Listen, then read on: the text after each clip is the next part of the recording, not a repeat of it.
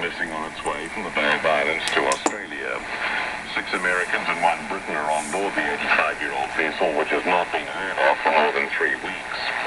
The Rescue Coordination Centre Mission Control Coordinator, Kevin Brannigan, says conditions at sea were atrocious, with 8-metre swells and 60-knot wind gusts when the crew last made contact.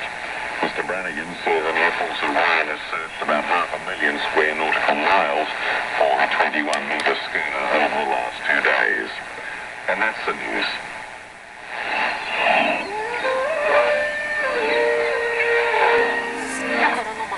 You're listening to Radio New Zealand International. Time for music from the Pacific.